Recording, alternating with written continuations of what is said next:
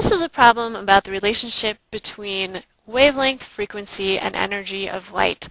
All these things are related, and the equations that relate them are really pretty simple. And this is a really common kind of problem that we use in astronomy. Alright, so the problem itself is not particularly astronomical, but I think it's sort of interesting.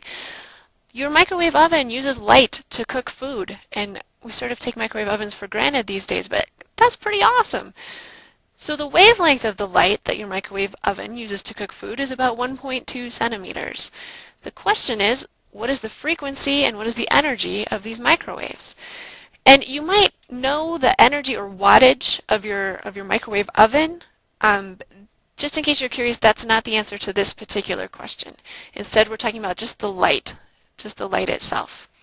So let's start by working on the frequency.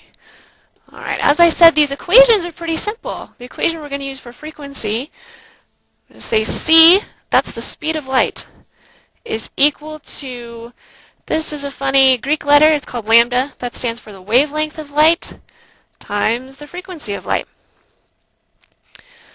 C is equal to about 3.0, times 10 to the 8 meters per second. You can look this up. It's a major constant. Lambda, the wavelength, that was given in the problem up here. That's going to be 1.2 centimeters. But we have the speed of light using meters, so let's go ahead and change this. So for every 1 meter, there are 100 centimeters. So that's going to make this 0.012 meters. There we go. Alright, before I put the numbers in, let's make sure that I'm using the equation in the right way. We're trying to find frequency, so we want to get frequency by itself. To do that, I'm going to divide both sides here by wavelength.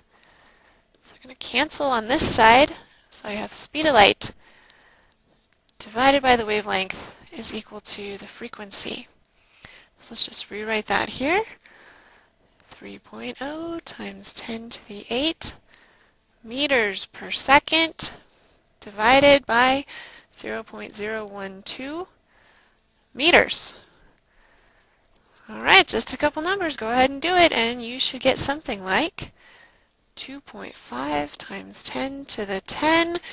And let's take a look at units. Meters, that's going to cancel. So we're left with 1/seconds on the top, which is a really funny unit. In this case, we're talking about how many times in 1 second these light waves wiggle up and down.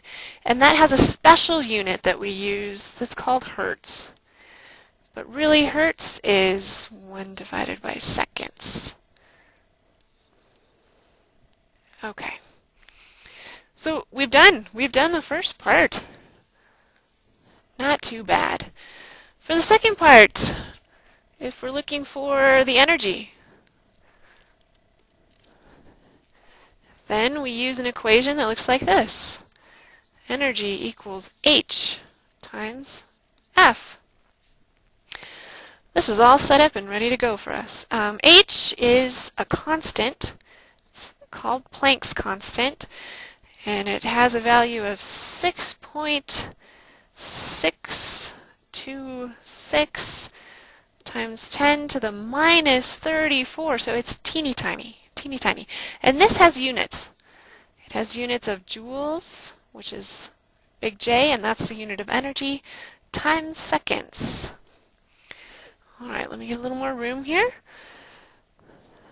Energy is going to be 6.626 times 10 to the minus 34 joules times seconds times the frequency. We already calculated that, 2.5 times 10 to the 10. And the units were hertz, but remember that's basically 1 divided by seconds. So nice, seconds are going to cancel out. And our final energy is going to be 1.7 times 10 to the minus 23, so a really small number, joules. And that's our answer. So we've really completed this problem now. If you're doing this for homework, don't forget You need to state these answers using complete sentence. We're done with the problem. If you want to shut it off now, you're welcome to. If you want to know what that wattage on your microwave oven really means, then I'll tell you now. So the wattage on my microwave oven at home is 1200 watts. A watt is a joule per second. It's 1200 joules per second.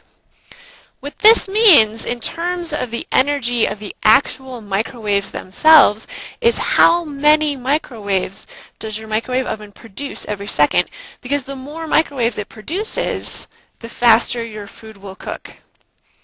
So we can actually calculate how many individual microwaves this microwave produces if we take the energy of each microwave, 1.7 times 10 to the minus 23, and we are going to combine it with the wattage of the microwave. So actually, I want to do this a little differently. Sorry, beg your pardon. We're going to start with the wattage of the microwave. I've changed my mind. Joules per second. I'm going to divide by 1.7 times 10 to the minus 23 joules. Joules are going to cancel, and the number we get, I don't have this calculated ahead of time,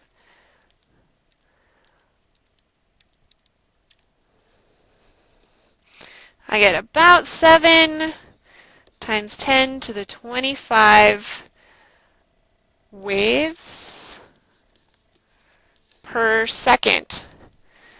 7 times 10 to the 25, that's a huge number, and that's how many microwaves my microwave oven makes every second. Alright, so now you know. Now you know what that wattage means. Alright, done with the problem. Good job.